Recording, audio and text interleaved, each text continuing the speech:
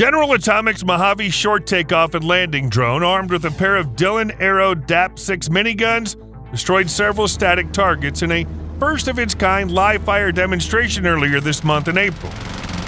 In this video, we'll take a closer look at this new weapon system and try to predict its future prospects.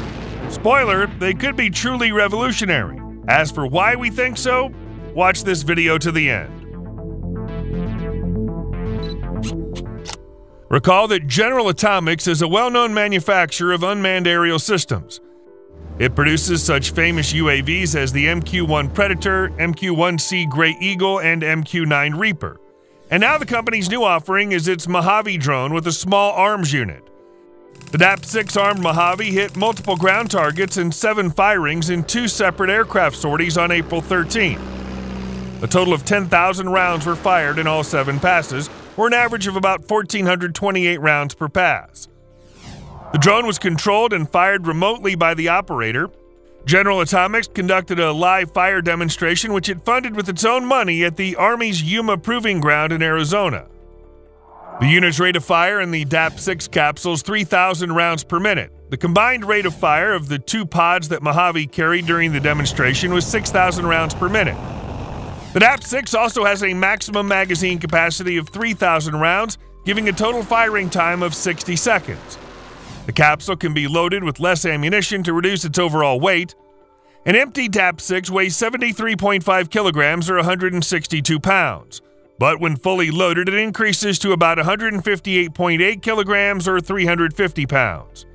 Many publications on the subject refer to the Dillon Aero DAP-6 minigun as an artillery launcher for some reason, but its caliber says it's a machine gun. It uses 7.62 by 51mm NATO caliber ammunition stacked in a ribbon with M13 links. Apparently it was called artillery after watching a test video that showed a Chevy pickup exploding after a minigun round. But the 7.62 by 51mm ammunition has no explosives and apparently explodes either the fuel in the vehicle or the explosives they put in there to make the video more effective. Equipping the Mojave for this first minigun demonstration required a lot of ingenuity on the part of our engineers and pilot team, as well as great advice from the Dillon team. See Mark Brinkley, Senior Director of Marketing and Strategic Communications for General Atomics. Getting the guns outfitted for the use required hardware and software upgrades, as well as various ground test firings to accurately sight targets while firing the guns from a fixed position on the wings. The target for the firing was a billboard-sized wall, approximately 4 feet high and 8 feet wide in the distance. Regardless of the initial test, we consider it a resounding success, he added. The airplane carried and fired the weapons without incident. There were no vibration or recoil issues. As development continues, we'll see improvements in accuracy and performance. General Atomics, as is how customary in the development of its weapons, envisions the principle of modularity. The Dillon Aero DAP-6 minigun is a good example of this. The unit's located in a suspended container and is not part of the drone structure, such as the 7-barrel GAU-8A cannon on the legendary A-10 Thunderbolt II attack aircraft. Therefore, the Dillon Aero DAP-6 minigun container can be removed if necessary, and a container with another weapon can be placed on the drone. And indeed, containers like the DAP-6 are only a fraction of the weapons the Mojave could potentially carry. Introduced to the public in 2021 and first flown that year, the drone has 3 fulcrums under each wing. It's also been demonstrated in the past with air-to-surface semi-active laser-guided or active radar-guided AGM-114 Hellfire missiles with a range of up to 11 kilometers or 7 miles and weighing 50 kilograms or 110 pounds.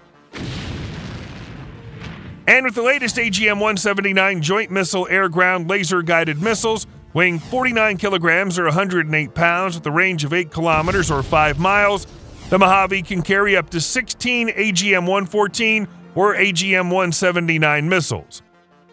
In these days of high-precision missiles and bombs, equipping a drone with a machine gun or cannon launcher may seem anachronistic. But military experts say that compared to even modern miniaturized precision-guided bombs and missiles designed to reduce the risk of collateral damage, cannons have advantages in terms of focusing fire on smaller targets or groups of targets. A Mojave armed with a cannon will be able to switch focus from one target area to another from pass to pass more quickly than would be possible with precision munitions. All of this can be especially valuable when providing close air support in densely populated urban areas or other situations where friendly forces or innocent bystanders may find themselves dangerously close to enemy positions. The weapon also allows for larger area targets and suppressive fire.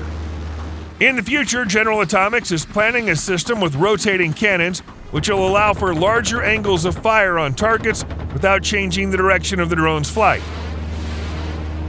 And now, as promised, why we think the Mojave short takeoff and landing drone could be somewhat of a revolutionary weapon. Earlier, we mentioned the A-10 Thunderbolt II, affectionately nicknamed the Warthog in the military for good reason. Having made its first flight on May 10, 1972, which is soon to be the 52nd anniversary of this event, this unpretentious, extremely survivable aircraft has never been able to create a full-fledged replacement. This attack aircraft has participated in numerous military conflicts, starting with the 1991 Gulf War, when it destroyed more than 1,000 Iraqi tanks, 2,000 other pieces of military equipment, and 1,200 barrels of artillery. A few years ago, the U.S. military tried its F-35 Lightning II stealth fighter as an attack aircraft. After all, this aircraft was designed as a multi-role fifth-generation fighter designed to perform a wide range of missions, including close air support, strategic bombing, and aerial combat. The F-35 offers advanced stealth technologies, integrated avionics, and improved sensor capabilities. Military tests conducted between 2018 and 2019 compared the effectiveness of the A-10 and F-35 in 3 types of missions: air support, airborne advanced air control, and combat search and rescue. It was noted that the F-35A was able to accomplish all 3 missions. No mention was made of the A-10 data in the report. It was noted in the press that the results of these tests were heavily adjusted, and it was not made clear which aircraft fared better. But we can say with certainty what the actual results of the comparative tests of these 2 airplanes were. After all, the Pentagon originally wanted to write off the Warthogs before the end of the decade. At least that's what officials officially said in September 2019. But already in April 2020, the plans changed. The fleet of 281 attack aircraft will be reduced by 44 aircraft with the shortest service life. The remaining ones will be fitted with new communications equipment and will remain in service until 2040. The military believes that to fight a weak enemy without modern anti-aircraft systems, such as terrorists in the Middle East and Africa, the A-10 is quite suitable. The optimal solution in a more serious conflict would be to assign low-cost but well-armed drones to conduct strikes. Controlling them from a safe distance can be entrusted to the pilot of a command and control aircraft. The ideal vehicle for such a mission is the A-10 Thunderbolt II. For now, the Mojave is suitable as a strike drone. After all, with the appearance of the Dillon Aero DAP-6 minigun, it's practically no different from the Warthog in terms of armament.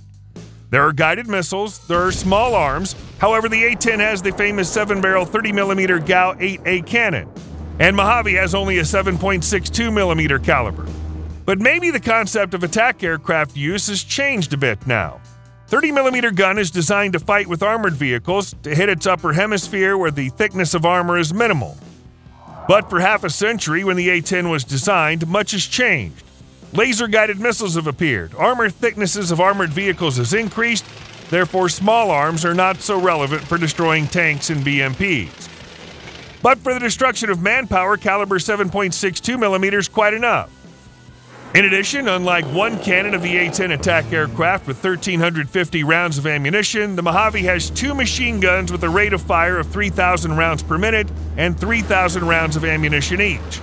Also, let's not forget that one flight hour for the F-35A costs $33,000, while the A-10 only costs $17,000. This figure will be even lower for the Mojave drone. Some experts are skeptical of the idea of remotely controlled small arms. They say that firing a 7.62 by 51mm artillery system at ground targets requires dynamic maneuvering close to the ground and a different level of situational awareness.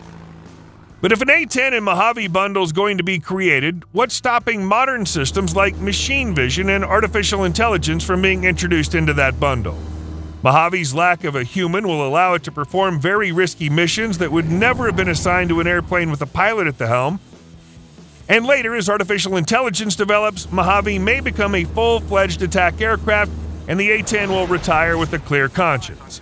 While the military considers with what to replace the legendary Warthog, General Atomics is exploring the idea of using the Mojave as a small logistics platform with underwing compartments capable of carrying up to 450 kilograms or 1,000 pounds of cargo. Other drones in the company's portfolio could potentially carry these pods as well.